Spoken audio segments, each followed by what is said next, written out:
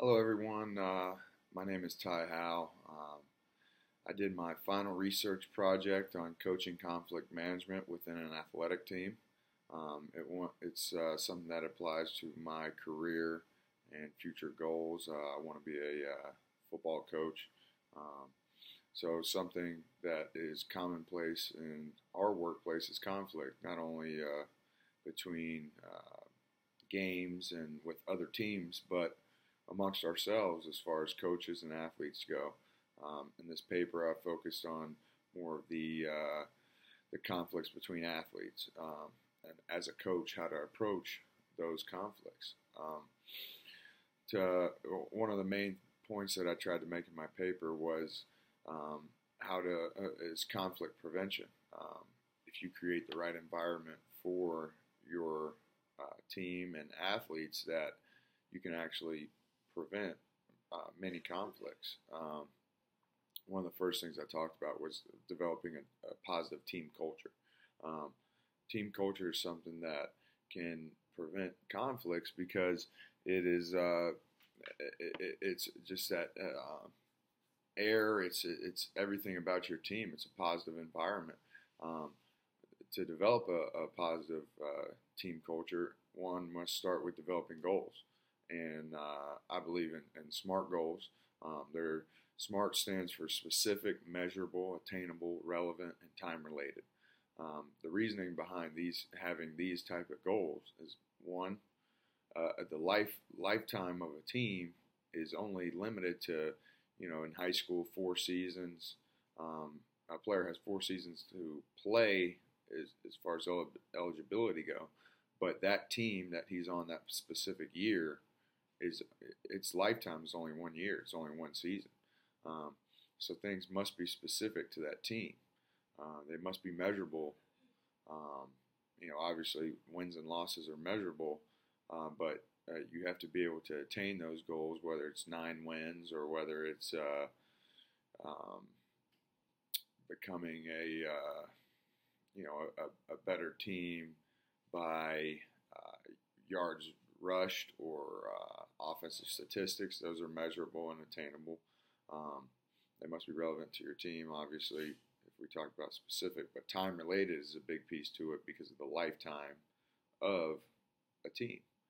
Um, the next thing I talked about was having core values as a coach and making sure your team has core values. An example I use is one of my mentors, someone I worked for, James Franklin.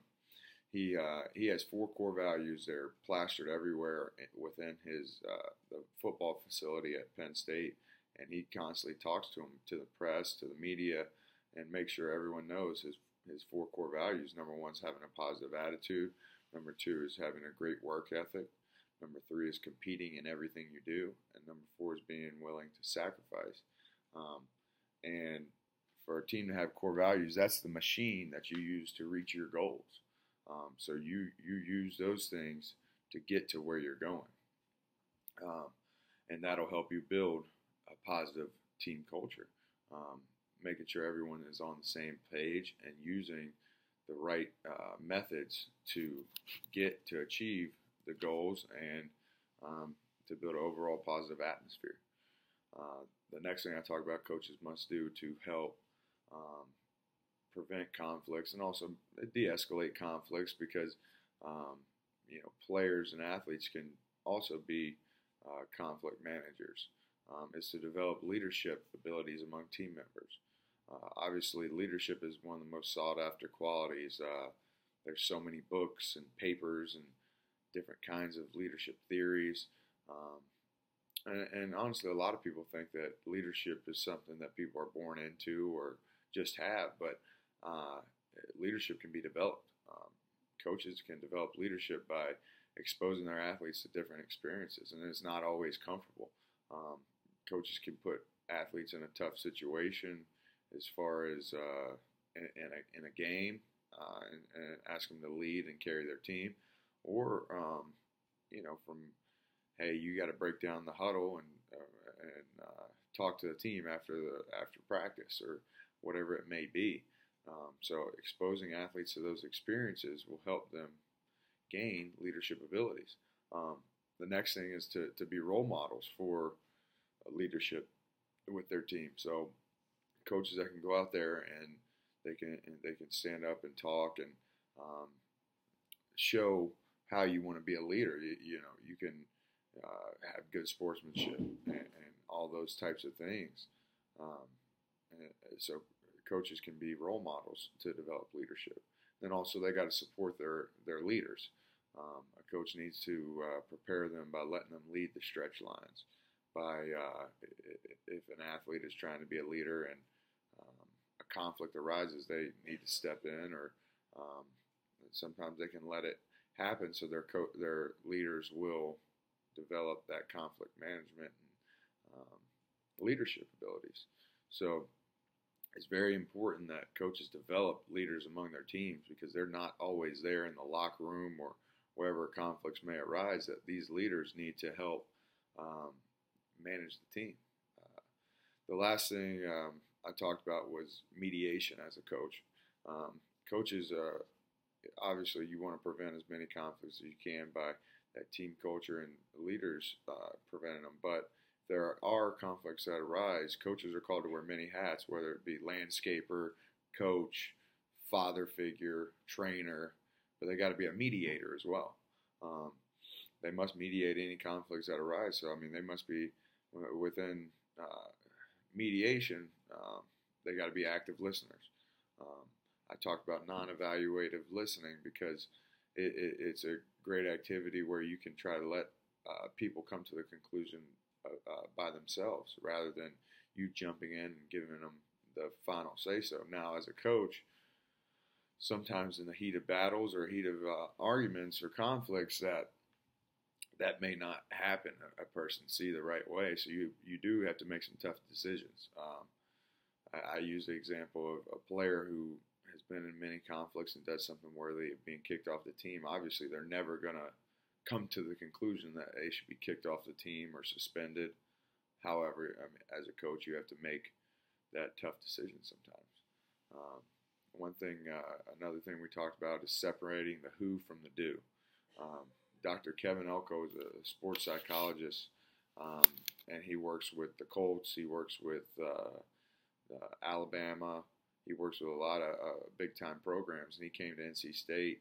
He's been coming once a month for the last 2 months, and he'll continue through the football season. And he talked about conflict management with our coaches and our team. And he talked about separating the who from the do. Obviously, as coaching and in life, period, you're never going to just like everyone you're around. But you have to be able to punish the action, not the person. Because obviously that's what the conflicts has arisen from, is the action. And so to do this, coaches have to be able to take aside any previous notions of a player or however that may be, and punish the problem and solve the problem, solve the conflict. The next thing was making sure that the athletes know their role, whether it be a starter, a contributor, bench warmer, a scout team player. They must know their role, and it must be a transparent team where they're able to say, hey, I am a contributor, I'm not a starter because this guy is better than me, or I don't hit the ball well enough, I don't run fast enough, which is all okay, but they must know that their role is valued on the team. They can be the fourth string quarterback. Maybe they don't have as strong as arm as the other three, but they're doing a great job on scout team and contributing to wins. And the athletes must know that you value them in their role. And also, you care about them as a person holistically. Is the last thing I touched about in my papers.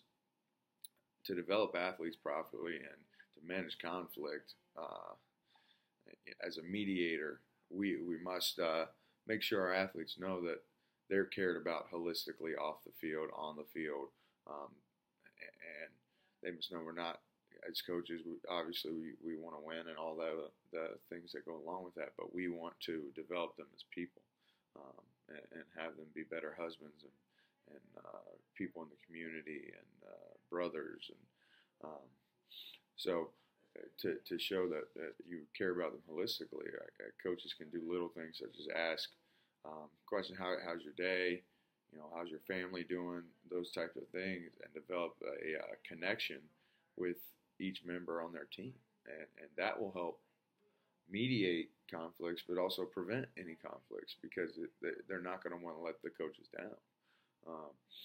So I mean, that's something that's important to me, but it was important in conflict management. But as a whole of this paper, I enjoyed looking into how to manage conflict, as a coach, and taking it from an approach that really affects my daily life. And but I hope everyone enjoyed the presentation, and congrats on it to everyone for finishing their final project. Thank you.